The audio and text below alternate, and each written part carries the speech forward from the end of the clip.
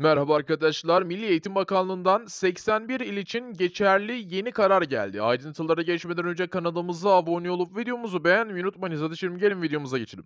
Milli Eğitim Bakanı Mahmut Özer 6 ayda 102 anaokulu ve 7.800 ana sınıfını hizmete açtıklarını belirterek yıl sonuna kadar 3.000 yeni anaokulu ve 40.000 yeni ana sınıfı hedefine doğru hızla ilerleme kat ettiklerini belirtti.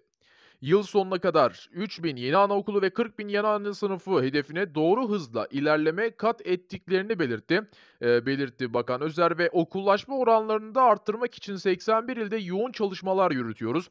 6 ay gibi kısa bir sürede 102 anaokulu ve 7.800 ana sınıfını hizmete açtık. Böylece okul öncesi eğitim kurumlarımızda kapasitesini arttırmada hedefimize daha da yaklaştık ve yeni anaokulları, ana sınıflarının yapımı için yürüttüğümüz süreç planladığı gibi devam ediyor.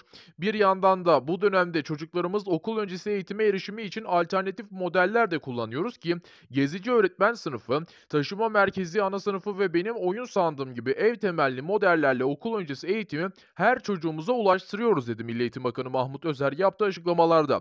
Özellikle Milli Eğitim Bakanı Mahmut Özer mesleki eğitim ve eğitim öncesi yani okul öncesi eğitim eşitliğine ve fırsatına da dikkat çekiyor. Özellikle Milli Eğitim Bakanı Mahmut Özer burada daha çok baskın rol oynuyor. Mesleki eğitim ve dediğimiz gibi, eğitim öncesi ve eğitimde fırsat eşitliğinde, daha çok rol oynuyor ve daha çok baskı yapıyor. Daha çok yatırım yapıyor aslında bu tarz konulara. Bu da güzel bir gelişme.